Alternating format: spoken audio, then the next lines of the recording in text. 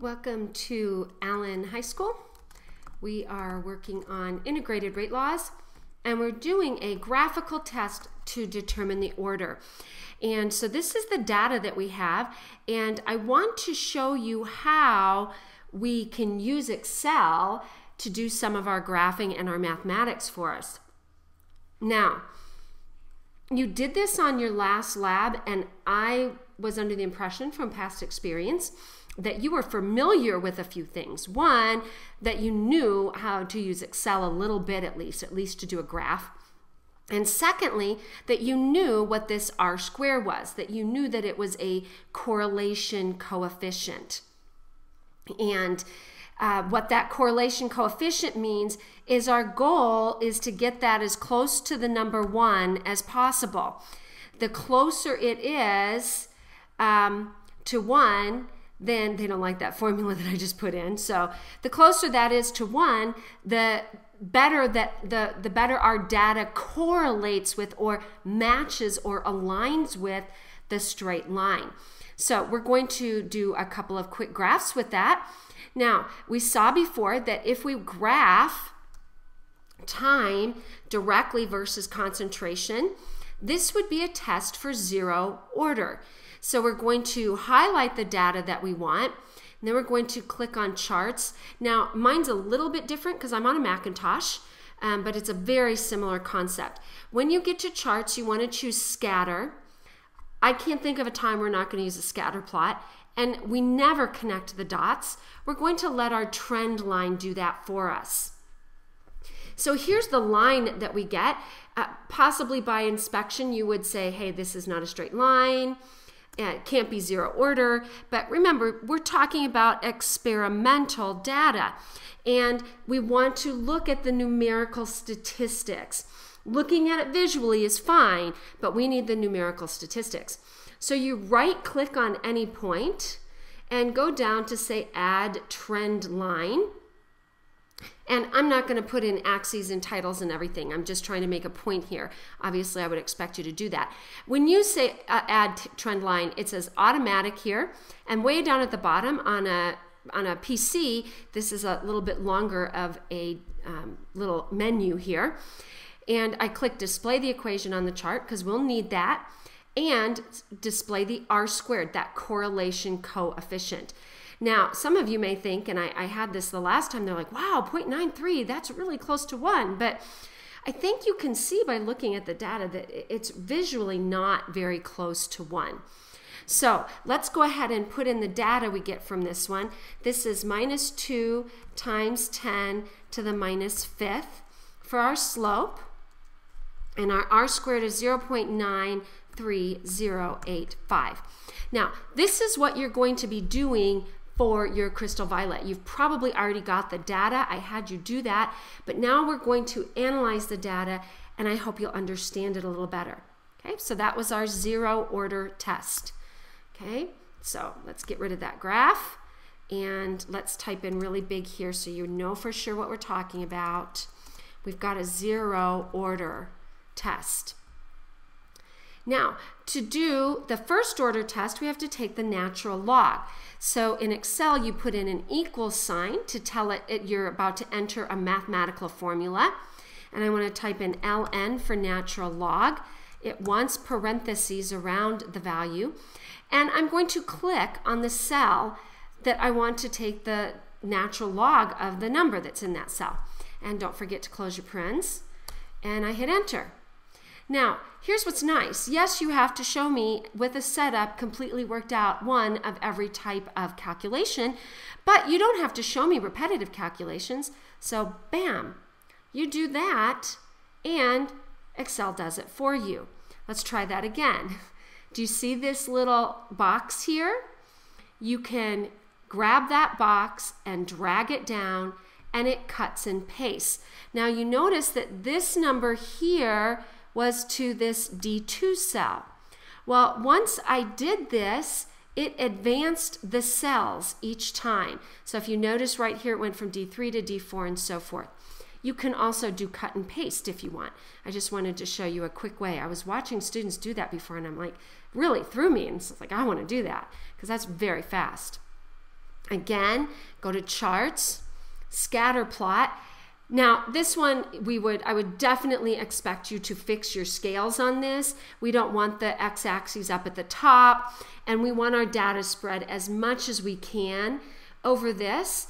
And the reason is because looking at this, it kind of looks like it's a straight line. In fact, I'm going to do that for you because I think it'll demonstrate something. I'm going to format the axes, and instead of having it go to 0 here, I'm going to start it at -4. I'm going to spread out the data, and you see when you spread out the data that the curve becomes a little bit more evident. When you squish data together, you can obscure what the data trend is telling you. So I'm going to go down to add my trend line, options. In a PC, you don't have to click the options. That's a Mac issue, Macintosh issue. Get your equation, get your R squared. So now I have that data.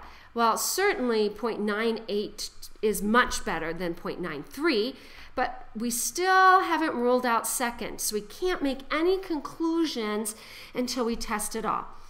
The slope is negative, 0.0032. And our R squared is 0.98224. Whoops, I think I messed that up. So enter that, and our R squared is 0.98224. Okay, now get rid of that graph. That was, remember, our first order test.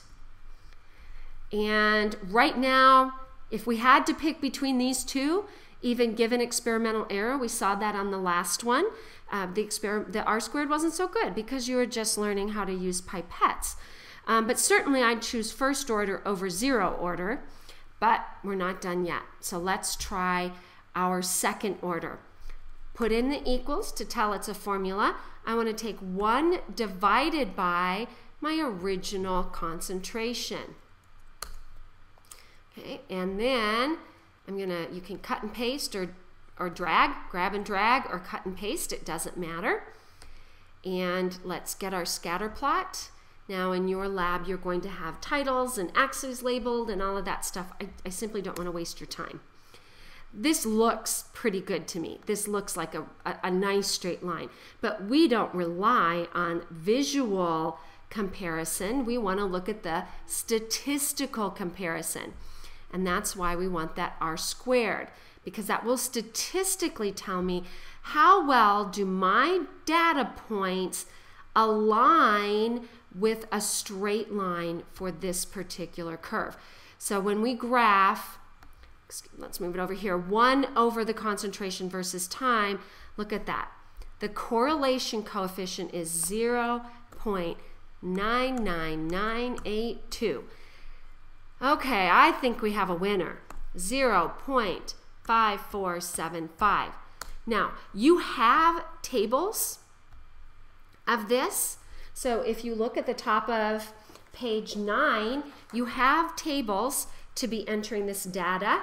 And so you want to make sure you enter this data into those tables so that when you go back and look at it, you'll see that we came to the conclusion based on our test that this was second order with respect to our NO2, our concentration of our NO2. Okay, so that would be our final conclusion. So that's the winner. Now, because we have that, and let's take a look at this, we're going to now ignore this data. I mean, our original data is great. We don't want to delete it. You've got to have your original data there. But for analysis purposes, we're now going to set that data aside. It's just not useful to us anymore because it was the second order, that turned out to be the correct order. Now, when it's third order, we can get our K value. So you won't have a value for K for those other two because they're not valid data points. So here we would find that our rate constant K, lowercase, very carefully, very key. Uppercase is an equilibrium constant. It must be lowercase. is equal to the slope. So our k is equal to 0.5475. Now, the units would be our time, so that would be seconds to the -1. And assuming that this was the only substance here, we would put molarity to the minus 2 minus 1, so it'd be -1.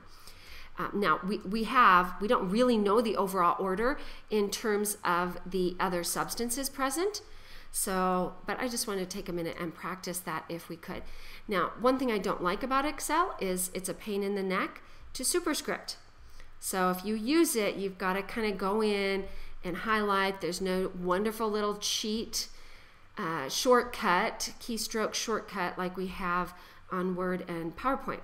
So you'd have to go in. So that's how you would do your analysis. You test the 3 different graphs, and whichever one gives you the best straight line, that is your winner. Okay, so